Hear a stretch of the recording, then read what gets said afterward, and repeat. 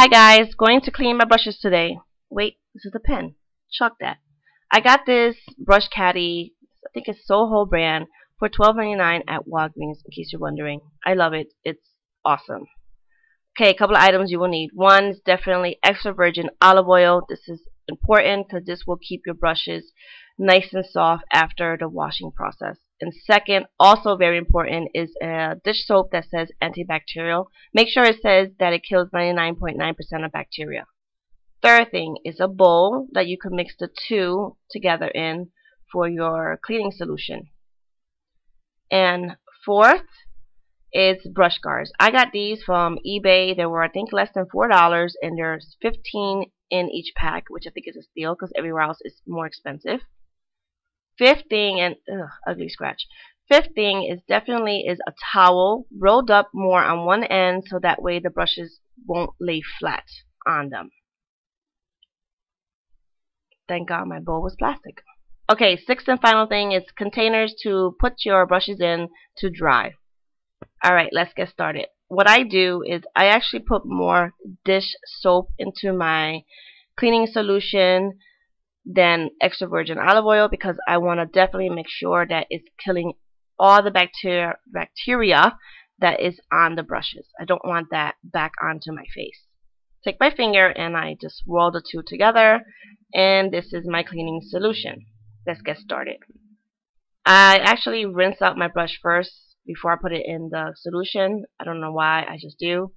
So I just tap it in there and I just rub the crap out of it onto my palm, and doing so I could see if the suds are dirty or clear. When it's clear, then I know it's clean, and when there's no more suds coming out, obviously there's no more soap on the brush.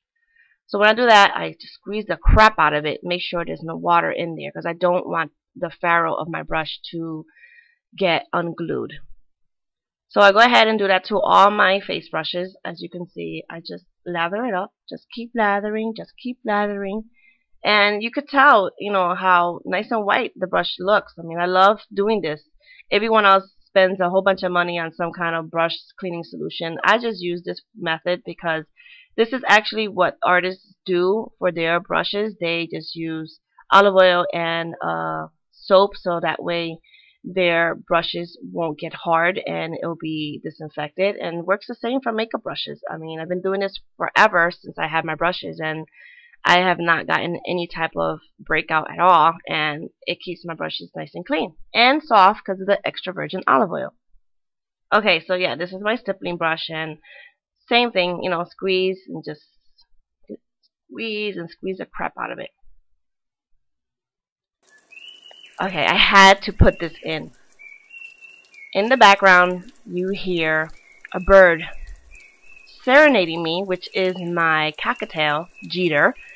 He just loves to get attention from people. Whenever someone's in the kitchen, because he's in the first floor in the dining room, he just loves to get people's attention, and he'll do so by serenading you.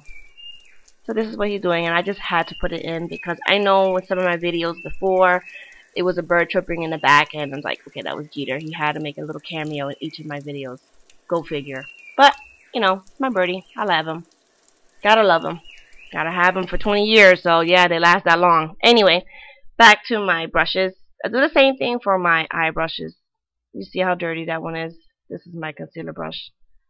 Yeah, so I keep doing this until, you know, it's not dirty anymore. And like I said before, this is actually perfect. I love doing this, and yeah, why spend more money than what you have to? So yeah, I hope this video was actually informative and actually I don't even know what to say. I'm stuck. I lost my train of thought. Anyway, I hope this video was good. And I'm gonna actually show you coming right up. I think now, yeah, how I put the brush guards. I mean, self-explanatory. Just slide it through, and I actually leave extra space in the front so that way they won't actually dry on their own bristles, because the water that comes out of it while it's drying, it's going to stay on the tip, so I don't like to do that. I like to have the water, if any, on the container, not my brushes, because it defeats the purpose if they're still wet. So yeah, really simple, easy video. If you have any questions, just go ahead and leave them in the comment section before. And like always, I love each and every single one of you. Appreciate all of y'all.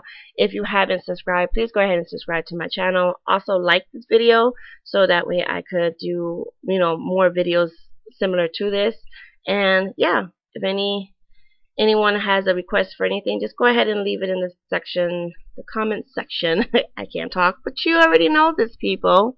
So yeah, so definitely, before I leave, I'd say that once I remove the brush guard when I dry, the brush has its form, like it was never wet. So it's perfect. The brush keeps its shape, so that's why I love these brush guards. And again, they're cheaper on eBay. Okay? Alright, love you guys. Bye!